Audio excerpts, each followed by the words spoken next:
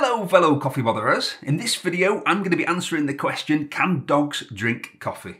I'm doing this video because this is a much more common question than I'd have imagined, and I just couldn't work out why. Who would want to give the dog coffee?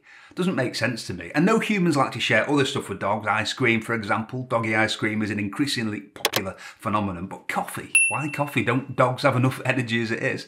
But I gave this some thought, and I think the reason so many people ask this question, including searching for it on Google, is not that they're thinking of making the dog a flat white, but actually it's that the dog managed to drink some of the coffee, or found a few coffee beans on the floor and munched them, or shoved its face into the nut box for some strange reason, because that's what dogs do, and ate some used coffee grounds. And I can understand that. They do look nice, they don't taste nice though.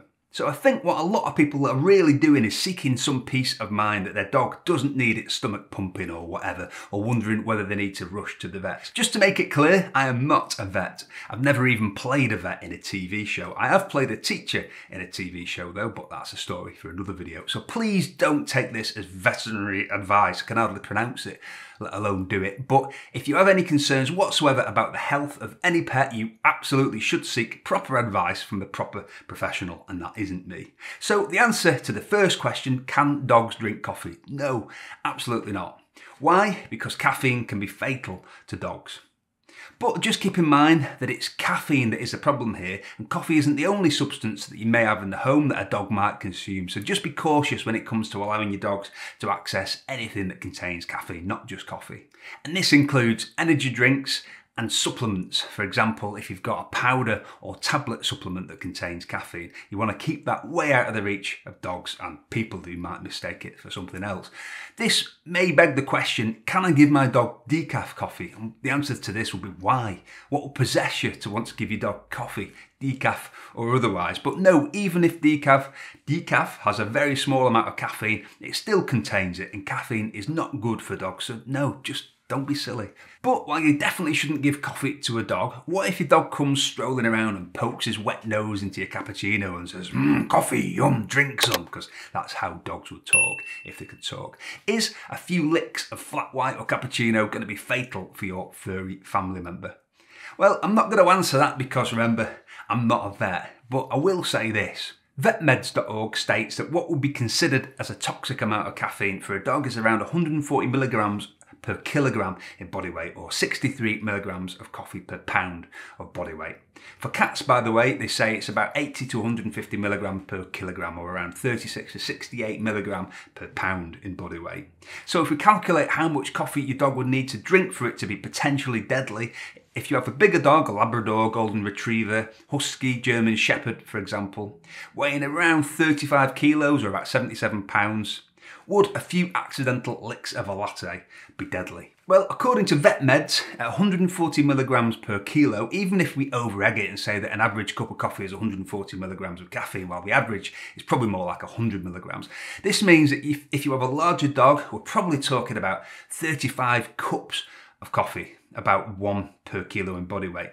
Not licks, full cups of coffee. Obviously, the smaller the pet, the bigger the risk, but even the average Chihuahua, about 2 kilos or just over 4 pounds, would, according to this data from VetMeds, equate to 2 full cups of coffee. So we're not just talking about a few licks. Remember, I'm not a vet, but it would appear that while you definitely shouldn't be giving your dogs coffee, if your dog manages to divert your attention by setting off a fire alarm or pretending to have a dump in the middle of the kitchen or something so we can run over to your brew and have a couple of licks, you might want to make yourself another coffee, because let's face it, your dog licks his own.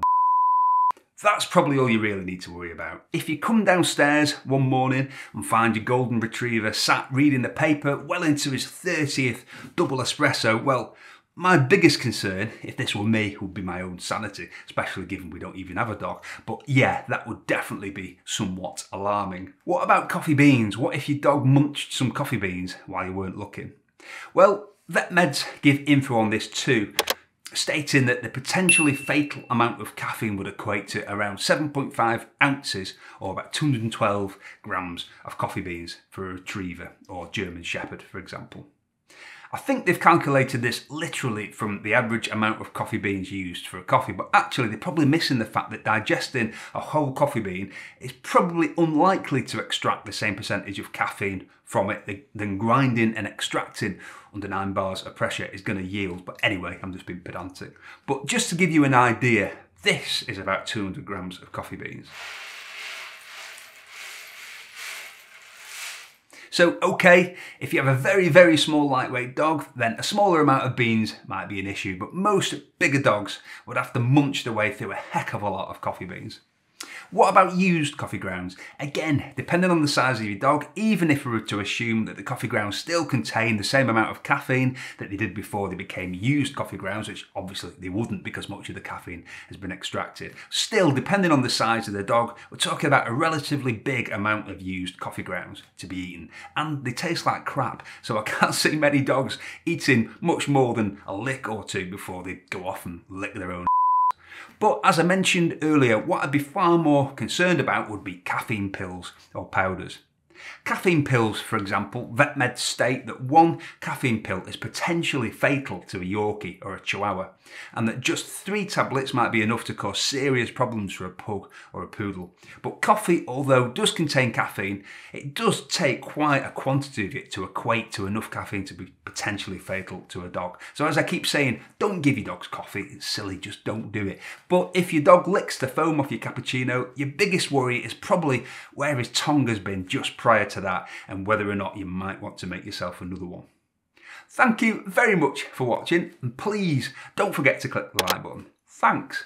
Professor Timothy Darvill, an archaeologist from Bournemouth University, has recently done some research which suggests that Stonehenge was actually created as a solar calendar.